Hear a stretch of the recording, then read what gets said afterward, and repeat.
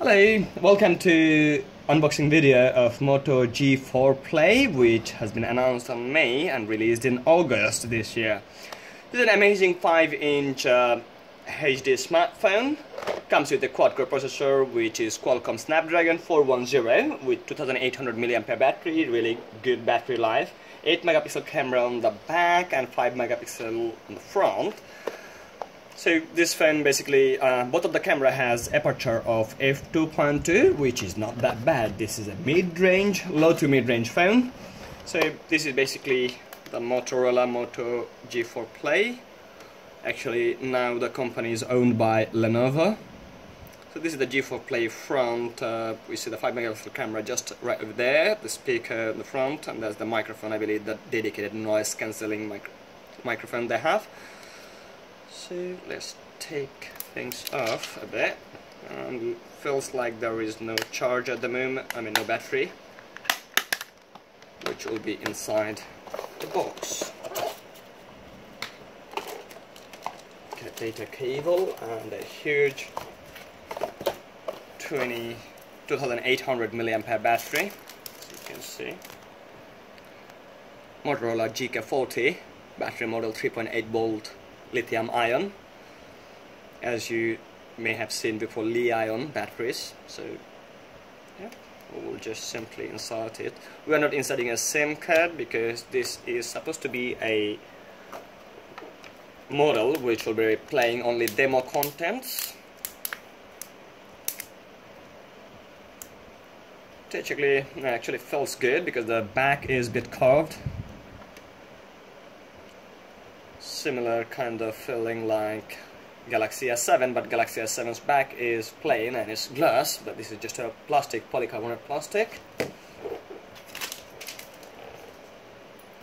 So now starting, the Moto G4 Play comes with Android 6.0.1 Marshmallow built in there.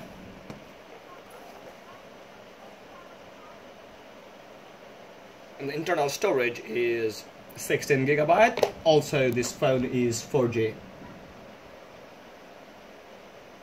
There is NFC and a micro SD slot, so you can literally increase the internal storage. As you can see, that even comes with few languages supported.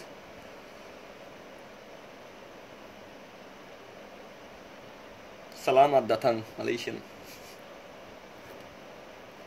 So let's set it up as United Kingdom. Next, I'll be just skipping because I'm not gonna set up any Wi-Fi nor any Google account in there. Want to protect.